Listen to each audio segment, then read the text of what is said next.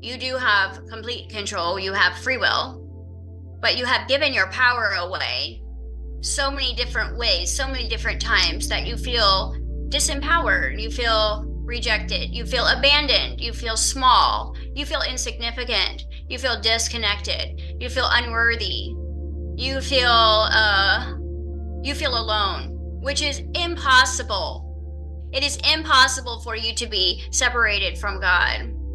You have to put a lot of effort. You have to put a lot of energy into lack to be separate from God, which would never ever happen. But you will be able to have the experience of that. You will never be separated from God as you are God, but you will be able to experience that idea. And many of us have come through this particular game sequence to experience that.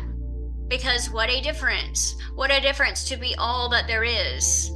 Light, love, connection, abundance, prosperity, creation, and then live through the eyes of destruction.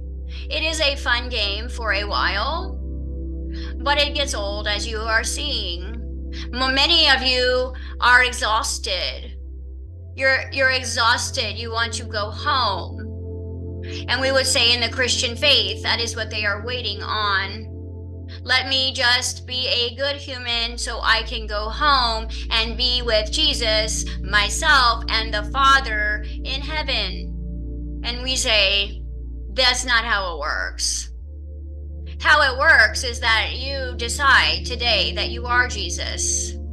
You decide today that you are going to live through your super consciousness and you are going to fast your subconscious. And when I say fast, I mean every time you have a thought, you are going to say, I've given my life to Christ. There is no lack.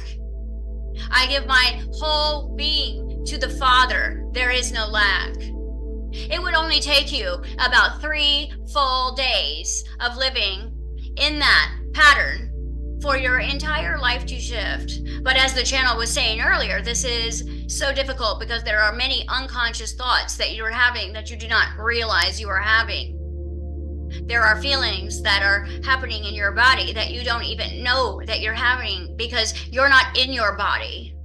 You're in your past, you're in your future, you're thinking about bills, you're thinking about society, you're thinking about your job, you're thinking about your children. So you don't even know the thoughts that your body is having that is creating on your behalf with your own free will through the manufactured systems of this hypnosis. And this is why I wanted the channel to present this class, as we want to give you the opportunity to see firsthand how powerful you are. Every thought mixed with a feeling is going to vibrate the idea of ether. Now let us talk about ether. Ether is energy. Ether is spirit. It is everywhere. It is life. It is the life force of every monster and every god that you could imagine. Every flower and every thorn. Every eagle and every snake has a spirit. The house you live in has a spirit. Someone created your house. Maybe it was you. Someone has created your vehicle. It has a spirit. You will see this in next week's class as I show you how to build relationships with these spirits, to move the energy that you have not only harassed, belittled, and abandoned and rejected your own bodies, but you have done this to your homes, you have done this to your cars, you have done this to your bank accounts. And this is why you feel that things do not work for you, because you do not live in your life. You live in a hope for a better life. You are searching for something that is never going to be found because you are creating negative things as you are searching when you do not see what you want to see. Most of you who are very analytical are struggling with this idea of imagination, and we identify with this and we have compassion. But we would say all you are is imagination, so there's no way that you would have an issue with imagination. We would say that you're just better at creating negative imaginations. You say, well, I don't know how to visualize. I don't know how to. Well, yes, you do, because you're creating your entire reality. You visualize that argument. Not only that, but you replayed it in 10 different ways. That's pretty powerful imagination. You're just more fluent with lack imagination. It's much more easier to feel, oh my gosh, look, I'm missing something here. What will I do? Let me imagine all the different things that I could do. That's imagination. Then I say, imagine that the kingdom is yours. And you say, oh, I can't visualize this. And we'd say, who can't visualize this? Because this is all you are.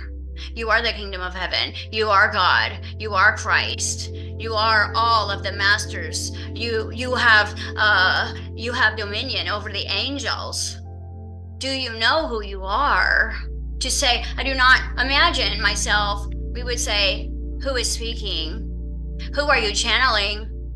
Are you channeling your lack? Because your lack is very good at imagination. Have you decided to channel your abundance? Because you can channel any spirit you would like. So ether is the spirit of life. And you can put the spirit of life into the spirit of death, and it will be a very scary experience, as you have probably seen in some of your coworkers and some of your friends and family, maybe even your spouse, maybe a child. You can put the spirit of lack into anything you choose, because the spirit is just the spirit. It is almost like water. Whatever you blend with it, it is going to become. And if you look at this idea of your thought is going to be that child, that seed. It has all the DNA to build anything you choose. The feeling is going to be the mold. So I pour the thought into a mold, and it creates a chemical reaction that attracts the ether to make that particular spiritual experience. And now we have a thought form. A thought form can be almost like an etherical, unseen energy, almost like a anger, a spirit flying around, and then someone who is unconscious, that spirit is going to move through them and speak through them, and guess who they're going to come after? The one who created it. When you are attacked, when you are judged, it is a boomerang. This is why we teach mirrored consciousness. So when we talk about this idea of the fifth dimension, what we are saying is this: when you listen to my story, you hear my story, what was I doing? I was not saying, okay, let's think about how we're going to feed people, and then let's get a gestation or a germination of weeks before I can manifest. I say, no, it is already here now, because abundance is all that I see. And therefore, there cannot be lack. Someone will say, no, this is empty. And I say, no, it is not. And if I say it is not, and I say there is only abundance here, then there is only abundance there. And then because I believe so much, then everyone else will believe too. Have you ever been so strong in one of your beliefs that you convinced others? Well, that's how this works. So when you start to master your own lack programs and you begin to fast them, that is the only way that you're truly going to be able to move into your Christed nature.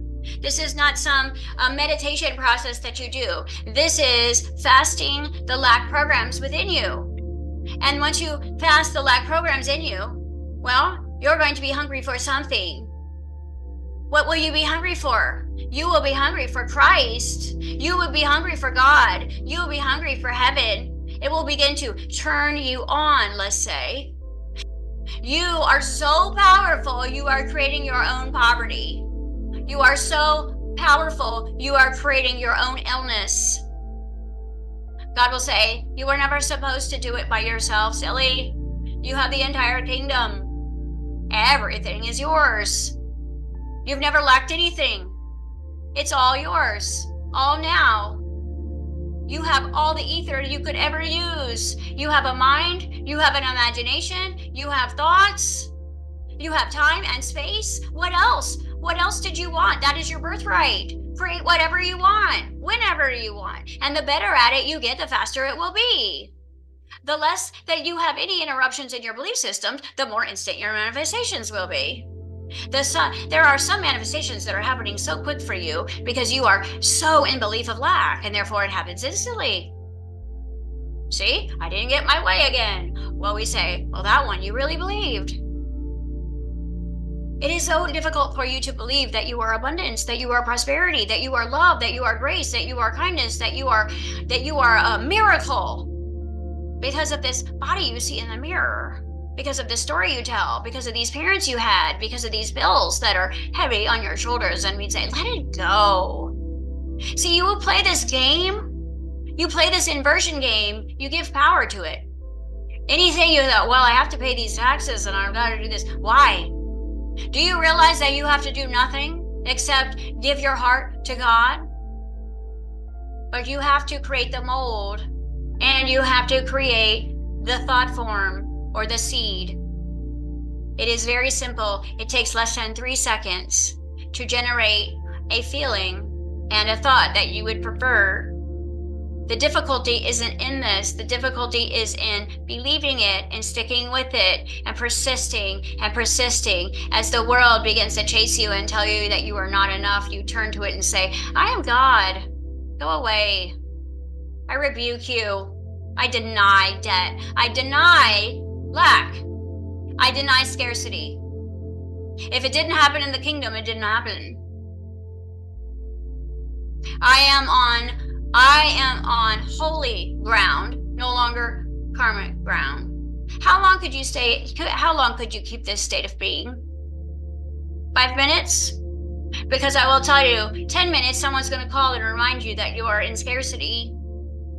This is why we are here, because we are going to speak to you every day if we have to remind you that you are God and this is your time. You have earned this. You have earned this ascension. You deserve this. You have worked too hard at being a character of lack when you are God. So remember, this idea that you believe that there is no money, you are creating no money with ether. You have created a spirit of lack. And now you have to battle with this spirit of lack. So we would say, because you create, why don't you change the properties of that spirit? Say, I choose to only create spirits of abundance. And so you imagine the bank account overflowing, the body health perfect. You say, well, I don't feel that. And we would say, make up your own feeling. You are God. The body is going to feel the evidence of everything you've put it through for a very long time. You disregard how the body feels in this moment, what it's hungry for, what it's lacking. It's primitive, it's primal, it's a child.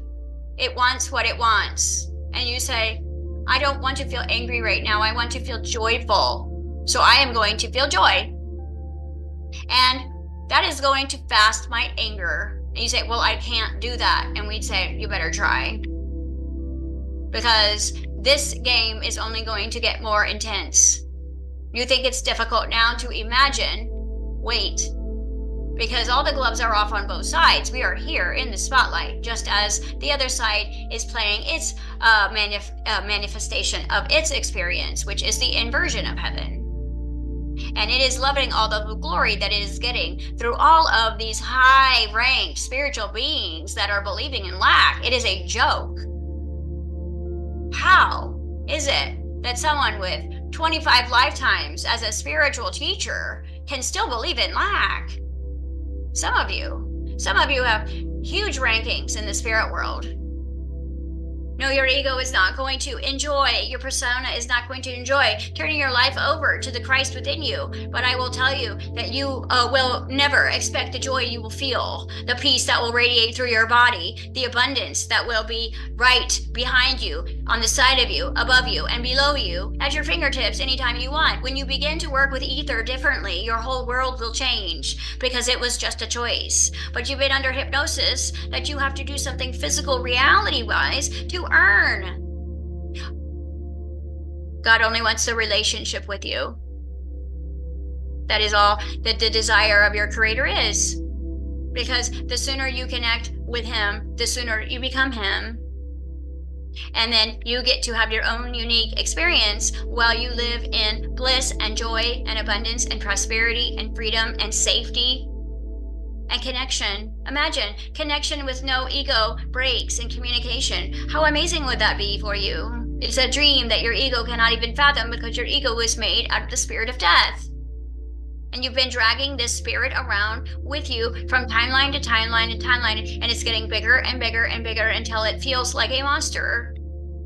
Each of you have a disease within your own ego consciousness. You're going to get different behavior from people because you're no longer making these manufactured spirits out of your negativity. This is how powerful you are. Every thought creates. You say, oh, we were made in the image of God. No, you are God, and every thought you think creates.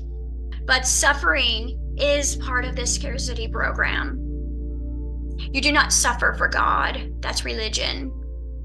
You are God. And once you say, I am, well, you will then inherit the earth.